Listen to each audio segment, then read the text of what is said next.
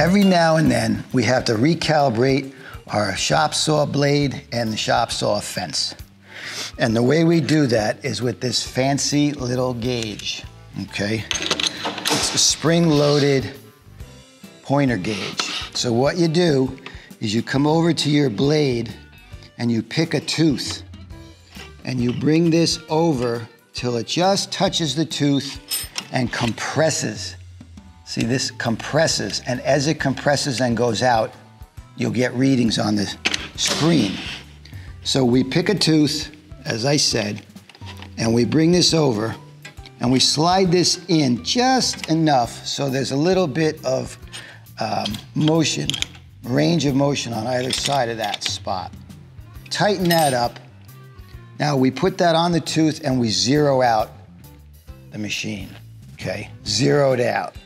Now, I leave everything set the way it is, and I take this very same tooth and I bring it down to the other end of the saw. And as it turns out, we're still within range. This should be around 1/1000th of an inch off. 0 to 0 is ideal. That means you're dead on parallel to this cross cut. Right now, well, we're actually a little bit off. I can play with this a little bit to get it back down to 1000.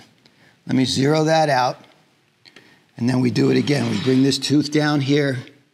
We put that in the same spot. I'm 2/1000ths of an inch out of whack right now, so we're gonna fix that. The next step, once that's done, you lower the blade, and we bring the fence over. Same thing, we bring this fence over just till we've touched it, right? And lock it down. Zero it out, I said. Now you slide this all along that fence and you can take your readings. Now here, we do want this fence to be out of line slightly, 2 to 3/1000ths of an inch out, because we don't want the fence could be parallel to the blade, but we definitely don't want it canted in towards the blade at the end, because that's gonna bind up the wood. So we like to flare it out 2/1000ths of an inch. So it's the same thing, you zero out down here. Actually, I would zero it down here. Same, we're 0 there. 1. Yeah, now it's going further out. We're at 2/1000ths of an inch out. So that's good. This is good, and the blade is good. If we did have to make any adjustments, there are 4 bolts under this table that you loosen up, and then you bang this cast iron tabletop with a mallet to get it to do what you want, and then you retake your measurements with your gauge. This is a far cry from when I used to cut wood on my table saw in my driveway at my house. We've come a long way.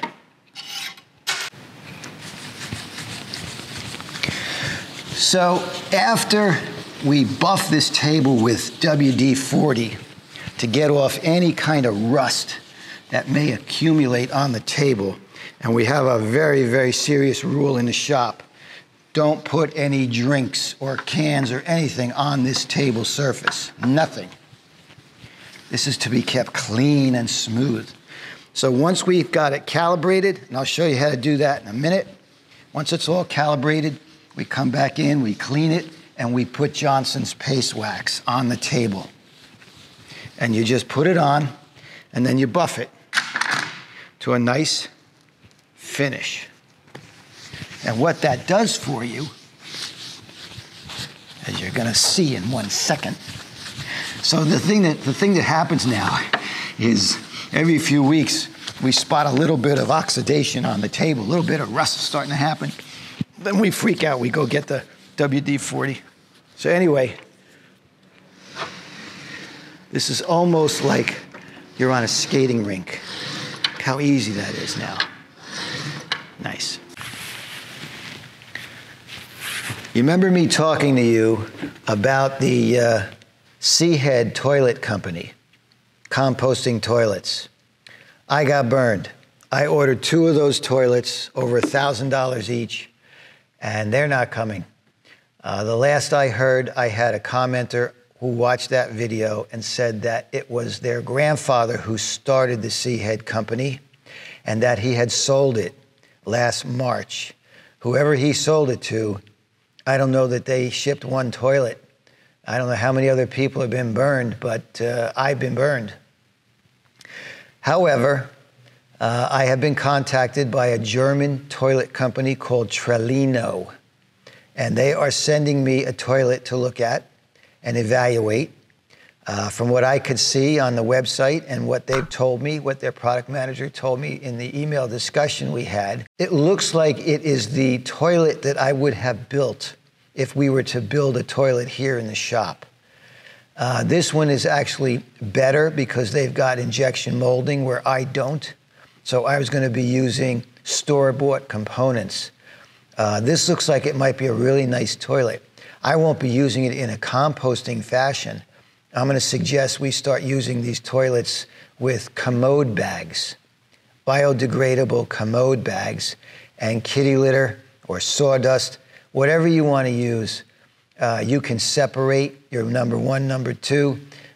You can just go in a bag, some sawdust, kitty litter, knot it, throw it in the garbage, just like a fresh baby diaper. Much easier.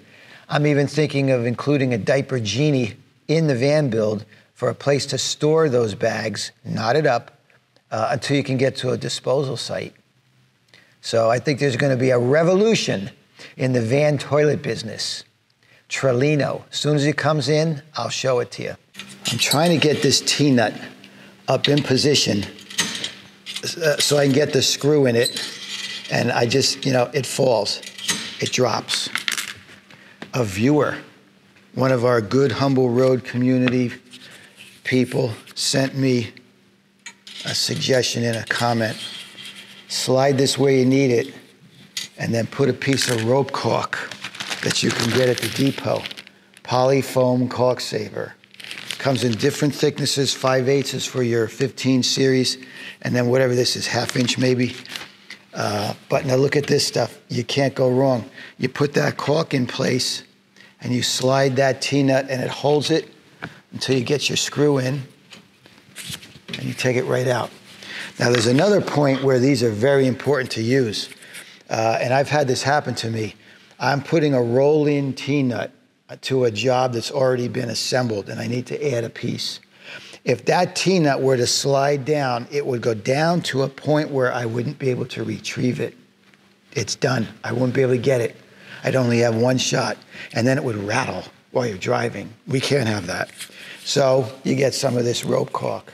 You put that in, then you put your roll-in T-nut, and it sets where you want it. This stuff is genius.